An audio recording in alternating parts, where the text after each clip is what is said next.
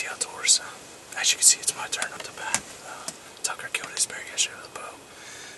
Right now, we just got our ground blind set up, our bait sites down over here for the bears. We're going to spray down again using our 3D hunting supply, white oak acorn. This stuff has been working great on Tucker's bear. The wind was swirling, and had it not been for this cover scent, that bear probably would have scented us and been out of there. But he stuck around, and we were able to put an arrow through him.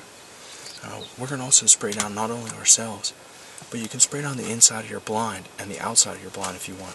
So that's what we're going to do right now. We're just going to spray down some of this blind.